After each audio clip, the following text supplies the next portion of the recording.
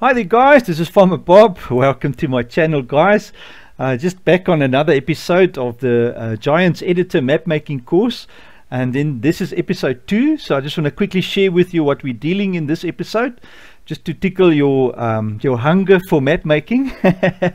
Great man, if this is your first time on my channel, a warm welcome to you. Hit the subscribe, because we're doing some exciting stuff on the channel, and also hit the bell for notifications, and also the like if you like the content. It really helps the channel grow, and I appreciate. And do share my stuff with other guys too.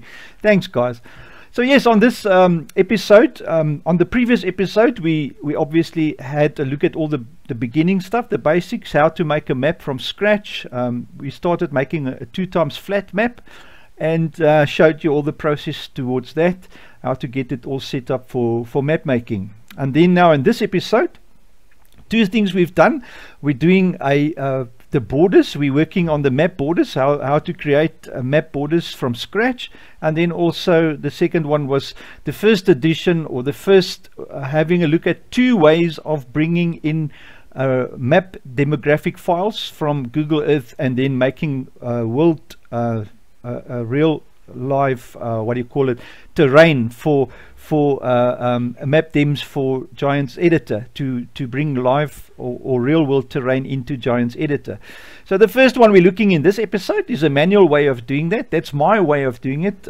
One I prefer myself, because it's more accurate and much more fun, and also more artistic, so you can put a lot of your own things in there, you know. So in the next episode we will do the other way, which involves lots of programs and a little bit of a workaround, because you have to have 3 or 4 different programs to get actual live data from different sites about the height data and whatever.